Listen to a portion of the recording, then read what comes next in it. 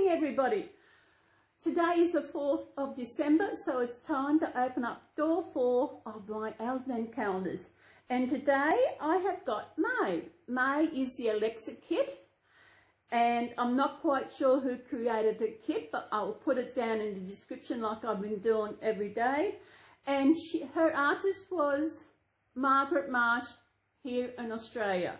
Margaret Marsh is an amazing artist. So let's stop now and head over and find out what is behind door number 4.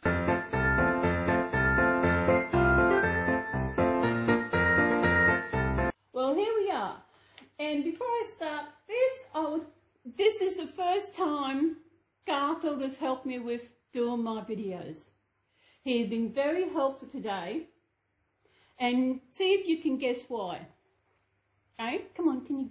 Well, the last 3 days I've been using this, but today it wouldn't use it, so I asked Garfield would he do it, and he kindly said, well, he had to say yes, didn't he? So can you guess what Garfield is doing for me today? He's in the video, but you just cannot see him. He's doing something very handy that I wanted done. I'll show you. Voila! I wanted to stand this up while I took the photo for the thumbnail, and it wouldn't stand up, so as I said, I put Garfield behind there, and he is looking at the tree, which I forgot to turn the lights on, and he's there complaining. So I will move him out of the way. Oh, you good boy. Isn't he a good boy? So since it won't stand up by itself, I lay it down. And as always, I start off with the chocolate one. As you know, it's been a while since breakfast, so I'll wait till what's the day, the 4th? Let's see. Oh, there it is, staring at me. Door 4. I wish they'd make this, but they can't make them too easy. Otherwise, people would go in the shops. As always, got my trusty little knife.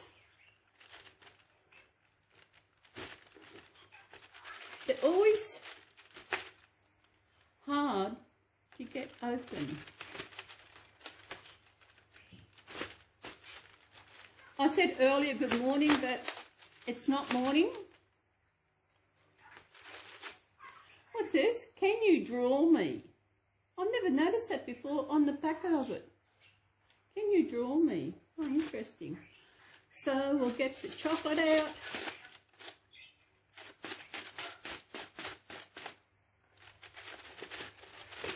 Here we are. And today, oh no, it's the other one.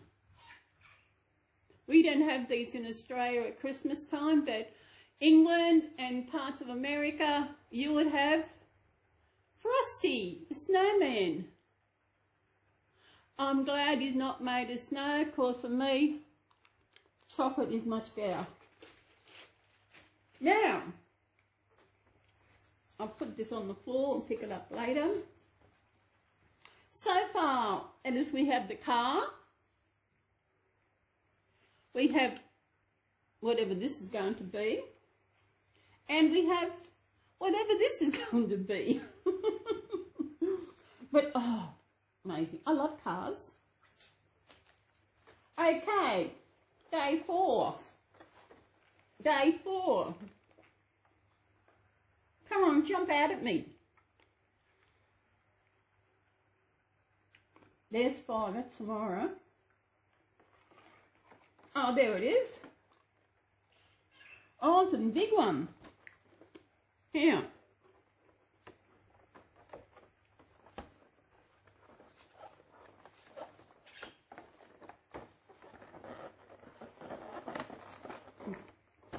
Got to use my knife.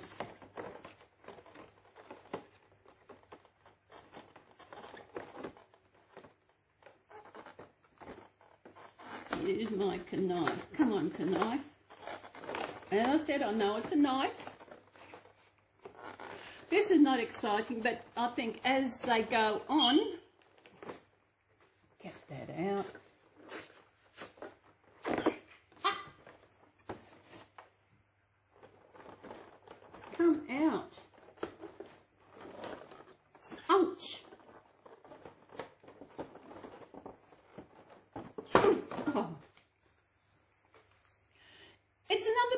this. I wonder if this will go together with this, or if it's just another part altogether. I have no idea.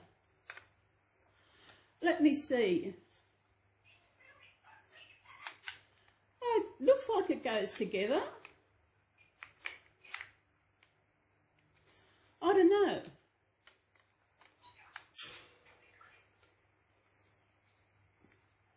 It looks like it goes together, doesn't it?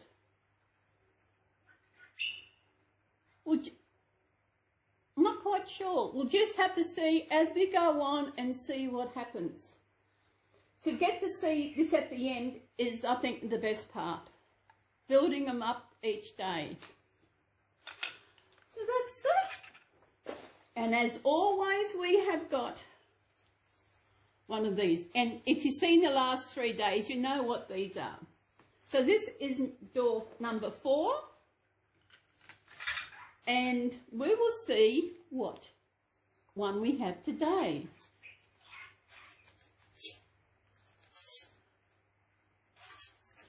I didn't realise that I actually kept these from before, but I'm glad I did, because it just adds something extra. I wonder what we got. I'll close my eyes. Oh, I love this story. The elves in the shoemaker. I love this story. Do you remember how this goes? Okay. Garfield wants to say hello. He wants to get up and sit there. Good boy. You might get a treat for helping Mum. The elves and the shoemaker.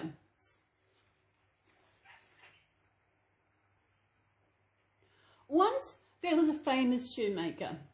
Lords and ladies loved his beautiful boots. Even kings wore his slippers. But now the shoemaker was old. He had aches and pains from sewing and stitching. No one wanted to buy his shoes or his boots anymore. All day long his shop sat silent and empty. Isn't that sad? Yeah, Archie answered that. The shoemaker stared at his last piece of leather and sighed. After this, I don't know what we will do. We'll worry about it in the morning, said his wife, trying to comfort him as they went to bed. But morning came with a big surprise.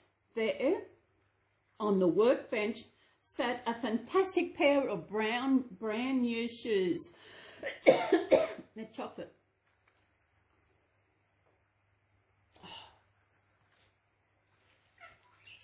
Good morning. Everyone admired the shoes in the window. They were sleek and shiny and perfectly stitched. The shoemaker sold them the moment he opened the shop. The next morning came, and with an even bigger surprise, 2 pairs of boots stood on the shoemaker's bench. And what incredible boots they were, with twirly patterns and golden toes. Oh my goodness, it's amazing. Magic overnight. The shoemaker sold them in seconds. Oh my, said a customer. Never have I seen such elegant boots. Heavens, gasped another. Just look at these laces and high heels. The strange shoe magic continued for weeks. Every morning when the shoemaker woke, there on his bench were more fabulous shoes. Every day they were finer than the last. Oh my goodness, he's getting more shoes and more shoes. By the crikeys, yeah. They had shiny buckles, twirly ribbons, and pretty bows tied in leather and lace. Word spread. The shoemaker is back to his best. People came from far and wide to buy his splendid shoes. Isn't that amazing? All the new shoes.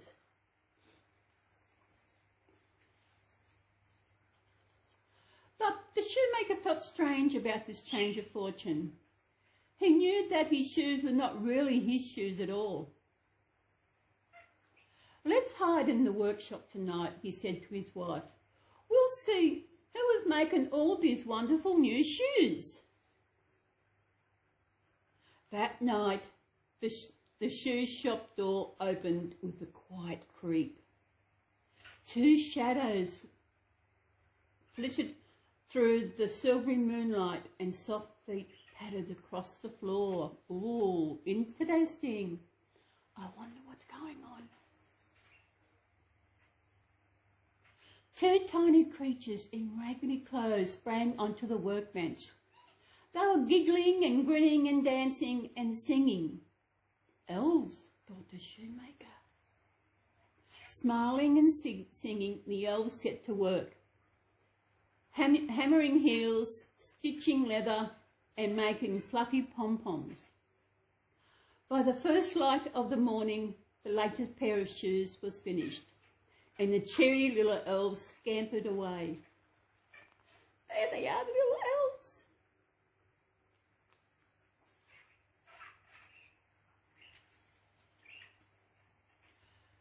The shoemaker gasped, and his wife clapped her hands. "What magical creatures!" she cried. "We must repay their kindness," the shoemaker said. "But what can we make for an elf?" Interesting. For the first time in weeks, the shoemaker sat at his workbench, cutting and stitching leather and cloth. He worked and he worked. As day became night, his candle burnt down and his eyes ached in its flickering light. There he's working very hard. I wonder what he's working on. Do you know, Garfield? Finally he was finished. He left what he had made for the elves to find. "Those creatures has given us so many wonderful surprises," he told his wife. "Tonight they'll have a surprise of their own." The elves squealed with joy when they saw the shoemaker's gifts. "What stunning new suits," they said in delight. "Such terrific top hats and tails. Oh, very happy little elves.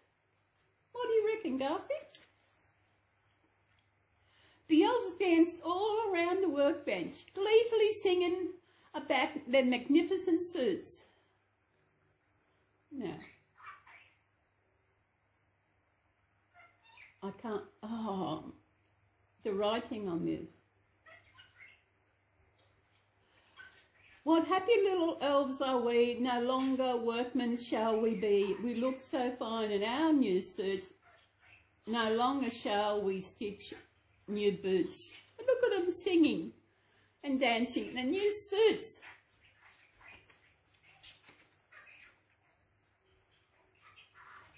The shoemaker and his wife watched the happy elves skip off into the night. Thanks to the kind little creatures, they could live comfortably for the rest of their lives. The shoemaker never made another pair of shoes, but whenever he thought of the elves, he smiled. He hoped they were still singing and dancing somewhere in their fine hand-stitched suits. There they are. They finally retired.